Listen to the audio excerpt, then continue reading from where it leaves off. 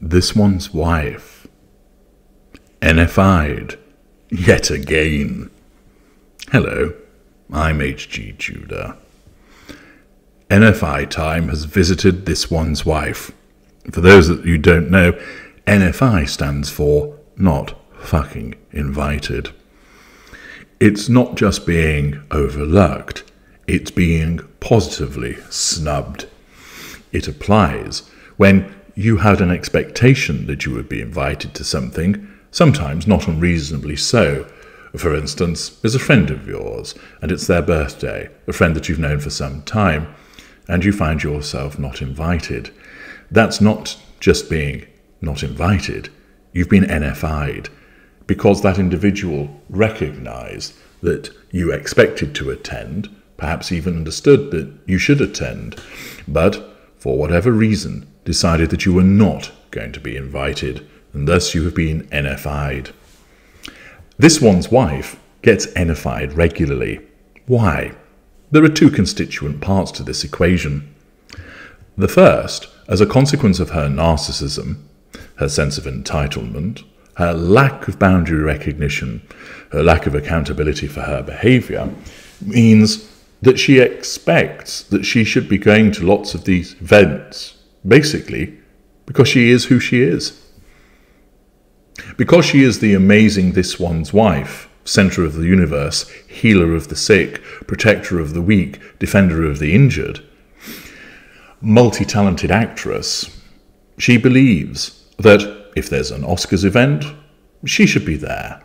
That if there's a Golden Globes event, she ought to be there. That if there is the opening of something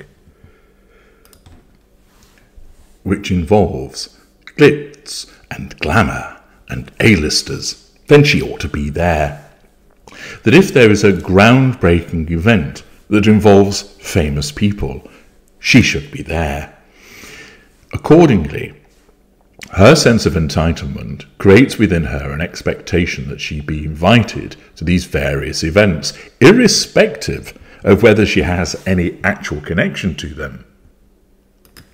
In her world, her narcissism creates that connection. It drives her to see that there is a link when there isn't actually one. It's similar to the way, for instance, that when a man talks to her, she believes, and genuinely, that he wants to sleep with her. There's nothing indicating that he does. He doesn't look her up and down with a salacious eye. He doesn't grab her and kiss her on the neck. But in her world, her narcissism tells her he fancies you. He wants to slip you a crippler. He wants to play hide the sausage. He wants to pound your punani pavement. This is because the narcissism's job is to make her feel important and special, so that she's then motivated to interact with people, to control them and draw fuel. The second part of the equation as to why she gets NFI'd is people don't like her. They see her as a Janie-come-lately who's only become well known as a consequence of the man that she married. They see her as lacking talent. She is not seen as being one of them. She is someone who is viewed as desperate. Remember the conversations that were held at a party where they were laughing at her frequent hoovering attempts to hang out with people? The fact is, the way that she has behaved, both in terms of the way that she's behaved towards her family and her in-laws, the way that she's conducted herself in the world at large, and the way that she's dealt with other people, has meant that she has this toxic reputation.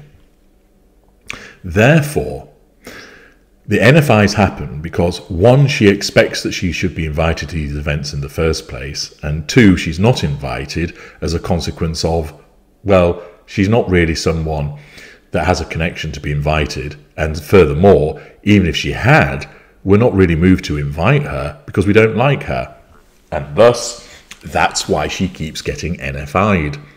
If she didn't have the sense of entitlement, she wouldn't be expecting to turn up to these events in the first place, and therefore the NFIs wouldn't have the same impact.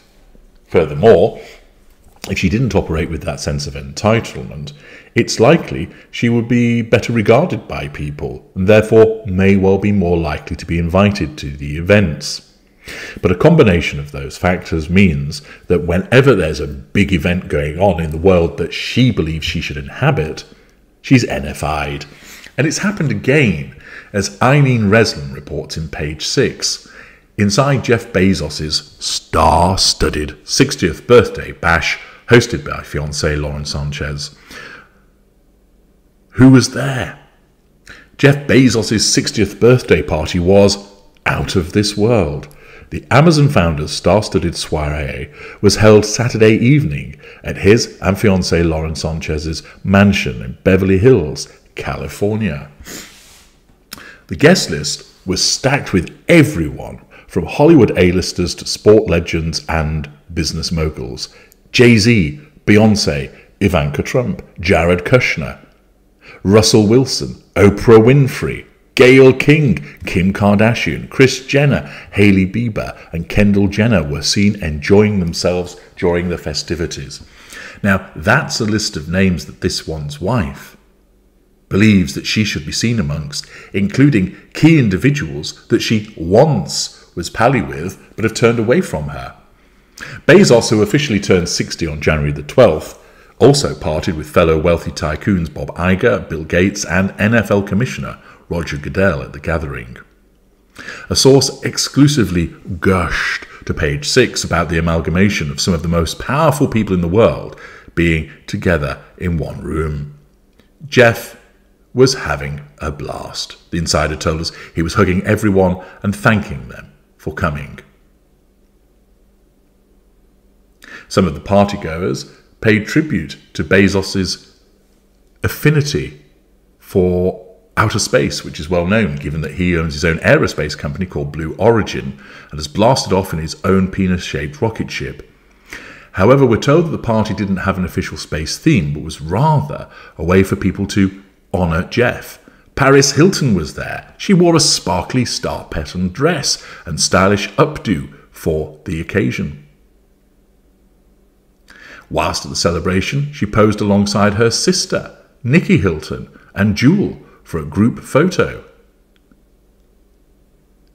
There are plenty of pictures of famous and well-known individuals. Katy Perry was there, and Orlando Bloom. Aren't they neighbours of this one's wife and supposedly friends? Well, they turned up at the party, and there are various guests who this one's wife would die to be seen with, but they weren't invited. And it's suggested that that's part of the reason why the Sussexes cleared off to Jamaica, because there was another event they weren't being invited to, and they had to make it look as though, sorry, we're not available, we'd already got something planned.